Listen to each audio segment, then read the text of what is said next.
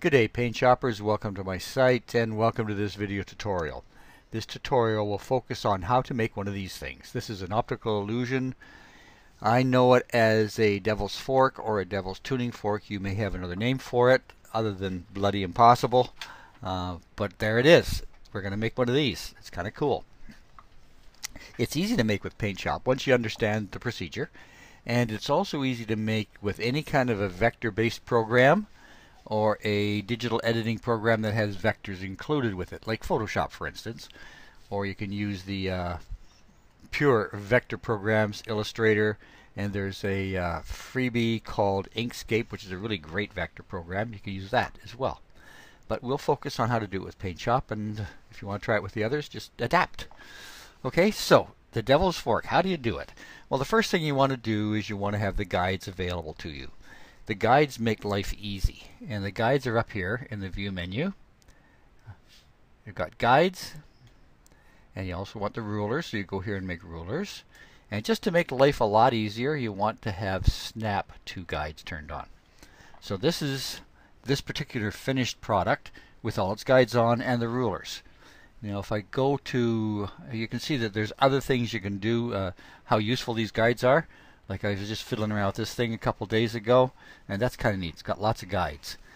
Okay, so I'm going to make a new file. 3000 by 3000, white background. Okay, there we go. And you can see it's 3000 pixels wide by that tall, and I'm going to start dragging some guides out. And let's see, we'll go to the first one. We're going to make it 800. Now you can use any size you want, but it's easy if you keep it consistent when you're doing this. Okay, there's my first guide.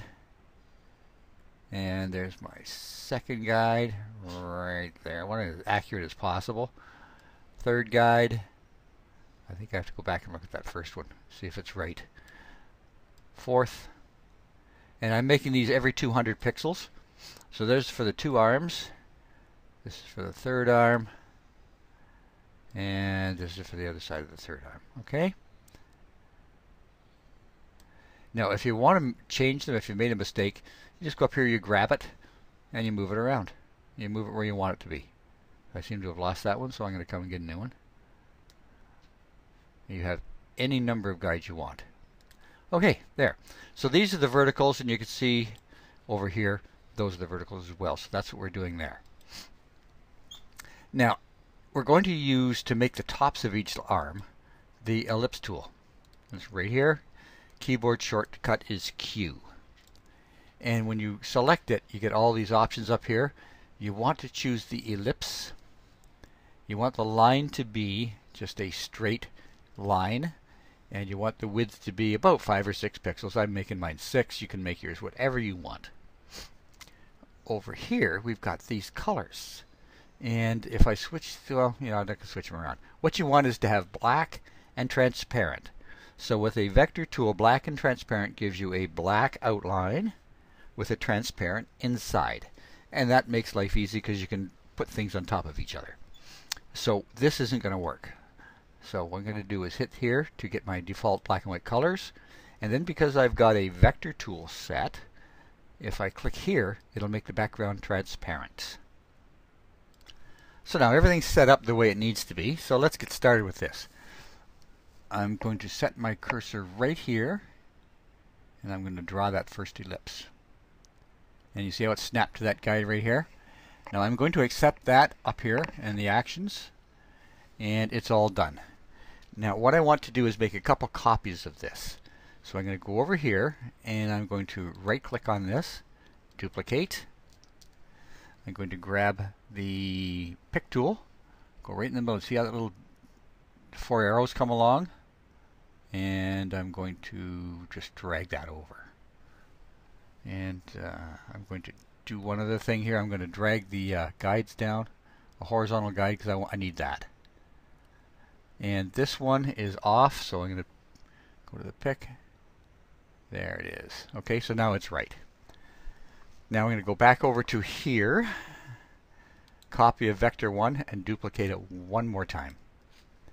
And drag it over. And as long as it stays on that guide, it's going to be perfect. Okay, now let's turn that off and see if it's right. I didn't think it was exactly on, so I'm going to go up here and move it a bit more. There, I think that's right. Let's see. Yes, it is. So these three are in perfect alignment. And what I'm going to do, because they are, I'm going to merge all these layers down.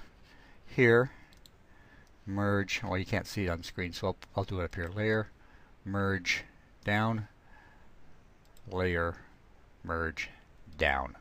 Okay, so there's my three vectors right here. Okay, so the next thing is to start drawing, deciding how tall this beast is going to be.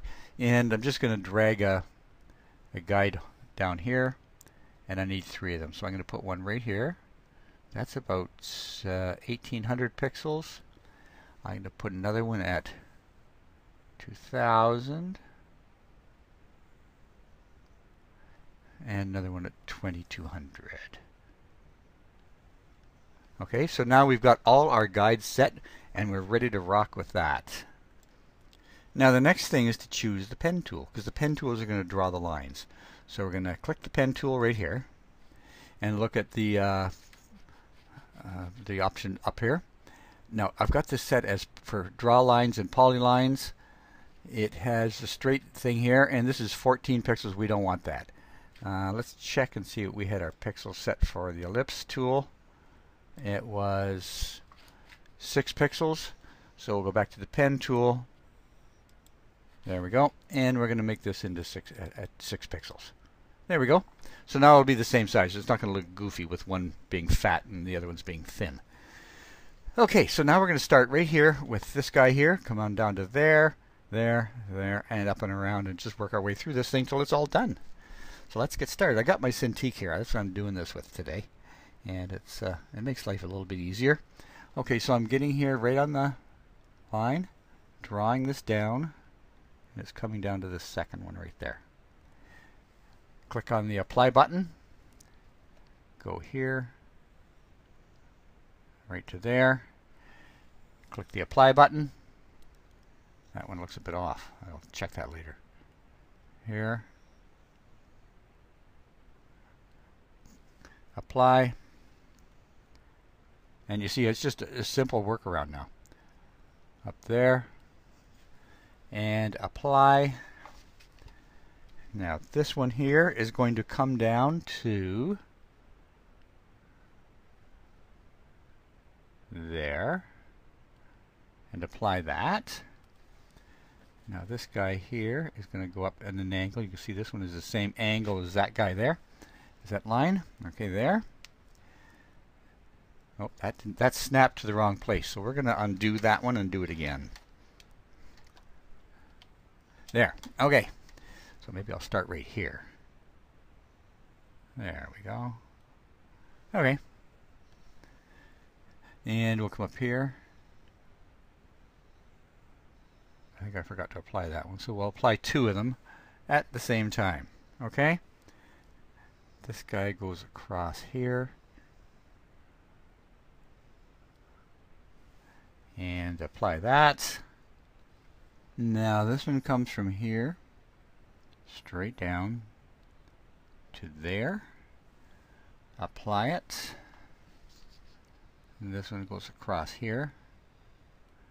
Apply that. And it looks like there's just one left to do, right? And we've got this here, and it's going to go all the way down to the bottom. And apply that. Okay, so let's take off these guides just by going to View menu, take off the guides, and see what we got. There we got it. It looks kind of cool. It's fairly simple, fairly straightforward, and that's all you really need to do to make one of these things. You can make the lines as thick or as thin as you want, and you can see over here it's all on one layer. That's it right there, so you can move it around, you can do what you want with it. You can get rid of the background and just save it as a PNG, which will always give you the transparency in behind it. So I hope you can find this. I hope you found this interesting and unusual for sure. Give it a try. It's fun to do, and you can make some really cool things. You could probably add this to somebody as a tattoo. If you want to be creative, you can select all the black and make the background a different color, and make the foreground, the lines a different color, and you've got all kinds of things. But you cannot fill this in because it's not fill-inable. because really this right here, if you follow around, it comes around here and it goes all the way up here. That's all one contiguous spot, and so it's because it's an impossible figure and optical illusion. That's the way it is. Okay, so I hope you found this interesting and useful. So give it a try. It really is fun to do, and it looks cool. Okay, so thanks for watching. I do appreciate your time. Take care and have a great day.